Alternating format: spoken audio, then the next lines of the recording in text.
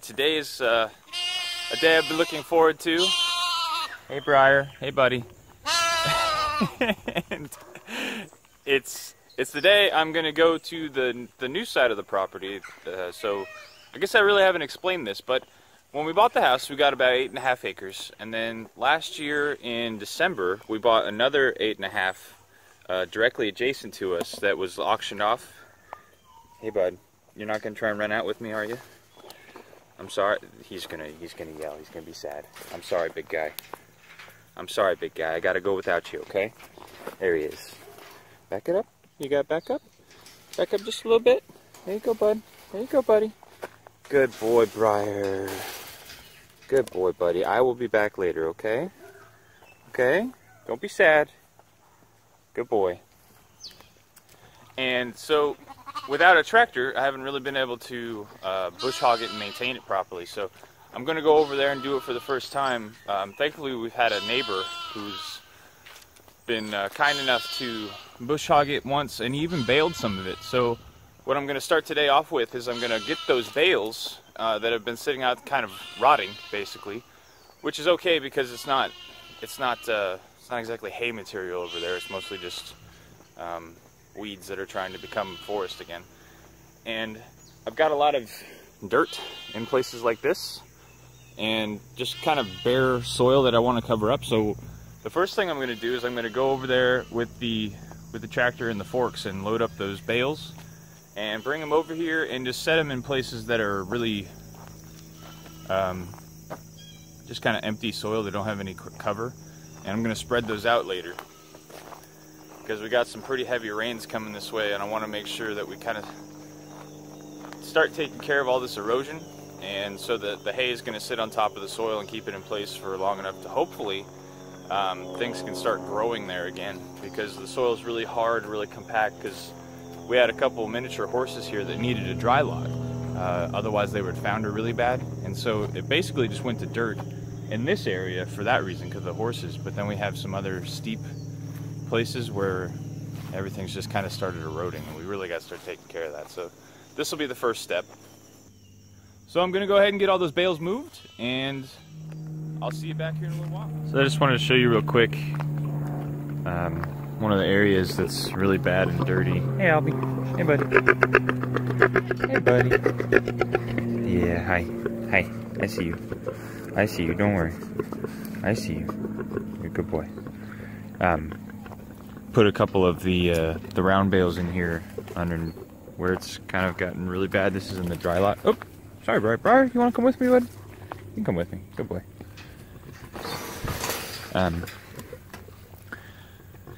And this is all dirt underneath these pine trees and this apple tree here. But the goats have been doing a really good job of spreading this out.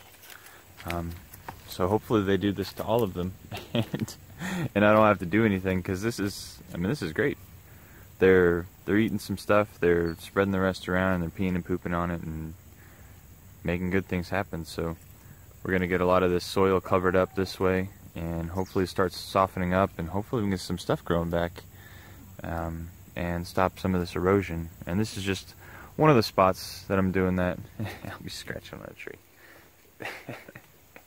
And there's some spots over here that I need to do this with as well that have been worn away, just because it's so steep and gravelly that when we first got here we didn't realize how fragile the soil was. And of course I didn't know anything about permaculture or anything, so this got away from us and got really rocky, and there used to be a little bit of grass here, but it got turned down under some pigs and hasn't really recovered yet. So I'm starting to pile up material on top to keep the soil in place and to stop it from running down the hill. And so this is going to be a big project. I need to put in some measures that'll slow down the water and channel it. I don't know if I'll go full on like true swales, but I might do some small little ditches on contour to hopefully slow the water down and stop this erosion. But anyway, I just wanted to show you what a good job the goats are doing here, and they love it. I put that in there, they jumped on it right away, and they're having a great time. So definitely gonna be putting it. I've got about 14 of these hay bales. So I'll be trying. I'll have to roll a couple over there by hand, and then just everywhere there's dirt, every so often I'll put a hay bale. And then I've got some spots around the house that I need to do as well. So these hay bales are going to be really useful, and I'm really appreciate my neighbor putting them together for me. And definitely, I didn't expect that they'd still be so nice inside. They've been sitting out for maybe a month, maybe a month and a half now, and there's still a lot of really good stuff in there for the goats. So I'm glad they're enjoying it. So anyway. Hey guys, I just wanted to show you real quick how we feed the chickens.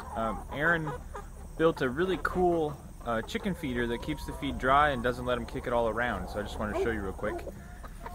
So here's the feeder right here, and I've got some pictures that I'll put up to show kind of the steps for building it. But basically all it is, it's some 4-inch PVC 90-degree elbows. And we've got 4 of them in there, and you cut the holes in this tub, and it's got to be one with the lid, otherwise the waterproof part doesn't work. And you can see here the chickens just reach their head in and peck some out. Some things to think about that we learned along the way is these tubs have a raised bottom, and so what you have to do is we should have put this up a little bit higher so more food could go under the elbow. So if you get a tub with kind of a raised bottom, definitely put the holes higher than you think, and find like a 2x4 or a 4x4 or something to set in there to rest it on. And then we just have silicone on the outside and silicone on the inside as well. And then we've just got our feed in there. And if you're interested in what we feed our birds, we've got this layer ration from Nature Crest. We just get this at the local co-op. GMO free, non-soy. Nothing super fancy. It's not organic. We're not worried about organic. We just wanted no GMO and no soy. So that's it. I'm gonna fill this guy up, and I'll see you guys later. Hey guys, thanks for watching, and I really hope you're enjoying the series. If you want to learn more about what I do and what PermaEthos does, I encourage you to go to learn.permaethos.com, and you can see all of the different offerings we have for courses, weekly TV shows, and even more. So if you like what I do here and you want to support me, that's the best way to do it. Thank you.